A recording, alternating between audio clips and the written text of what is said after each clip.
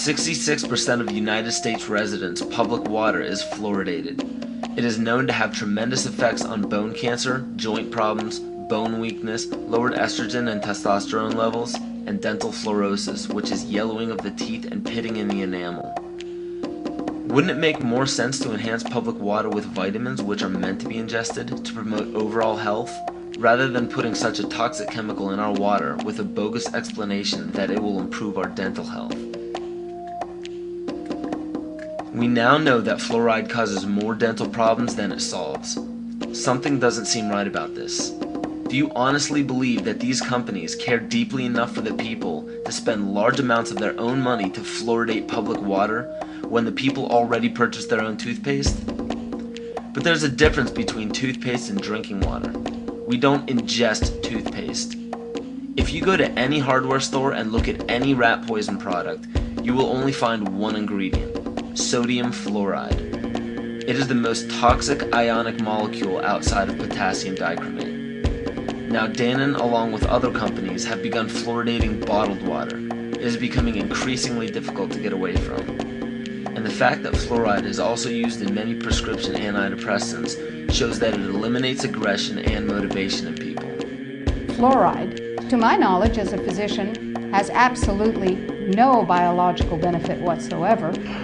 But one of the significant things is that the Russians carried out all sorts of experiments on the people living in the Gulag. One of them, of course, was to fluoridate the water. Why? You fluoridate the water, why people are not as aggressive as they ordinarily would be. In fact, what is the active ingredient in Prozac that is so widely distributed in America today? Why, it's a fluoride compound. And now, we are finding that public water nationwide is showing up with arsenic, lead, cadmium, and thermonium, which is a radioactive form of lead. Cancer, lowered sex drive, birth defects, sedation, and brain defects. Does this not sound like a wonder drug for anyone aiming to control a population?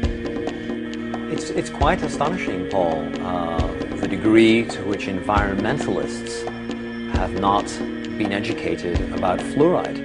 You know, people have an unconscious trust in their doctor or their dentist, and if you can persuade doctors and dentists that fluoride is safe and good, then you're able to reach the rest of the nation. People believe their doctors and dentists, and that was a way of promoting fluoride for Bernays.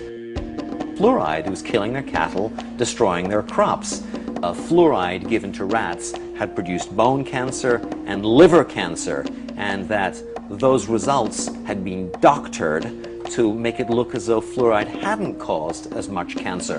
The pattern that we saw, it typically is what we see with other neurotoxic agents that are well known to cause a hypoactivity or a memory problem or an IQ problem.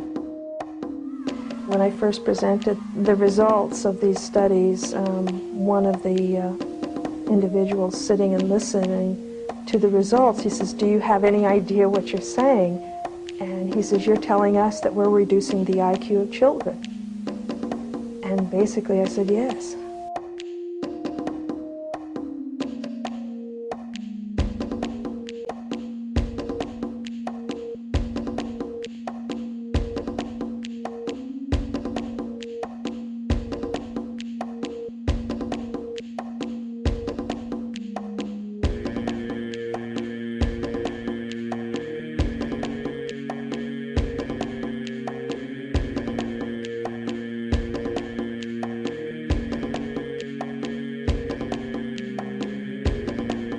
Aspartame, the artificial sweetener found in almost every low-sugar or sugar-free product on the market.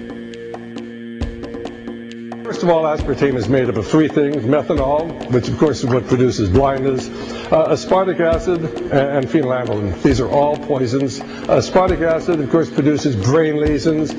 This was known back in the early 1970s. Methanol produces blindness. Phenylalanine is what you see certain in the brain, and in high dosage it produces trauma.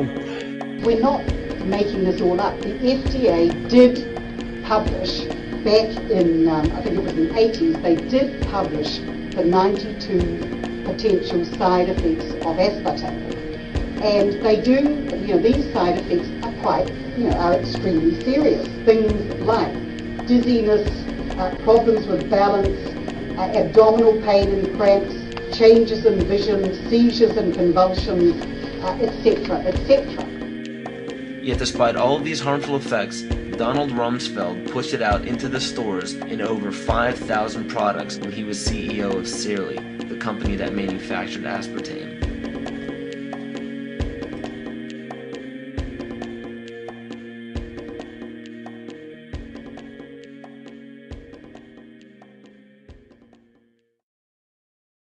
The sustainable goal is the elimination of the middle class. The world cannot support 6 billion people. But you see, the plan behind sustainable development includes population control. It's a program for land use control, education control, and population control. The leaders of the sustainable movement say that the world's human population should not exceed 500 million people. That's a 93% reduction of today's population levels.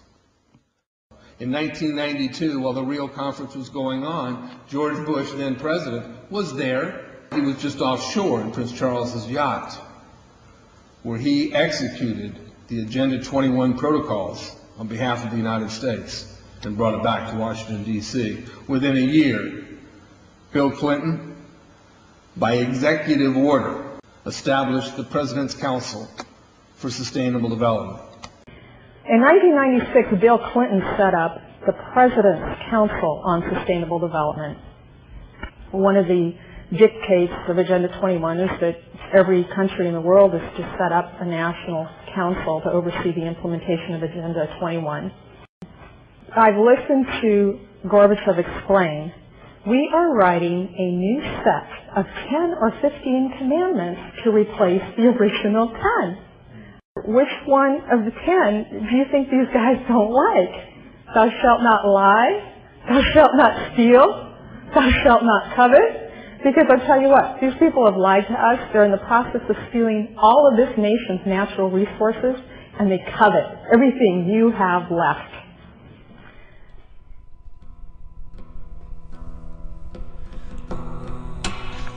To explain the map, the red are areas that are to be off limits to human beings.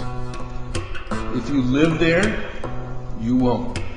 The yellow areas are the areas for major control of all human activity. If you live there, you won't. The black dots are the smart growth zones. That's where human beings are to be stacked and packed in small living units along rail tracks. The Smart Growth Program ultimately has jobs assigned and children cared for by the state.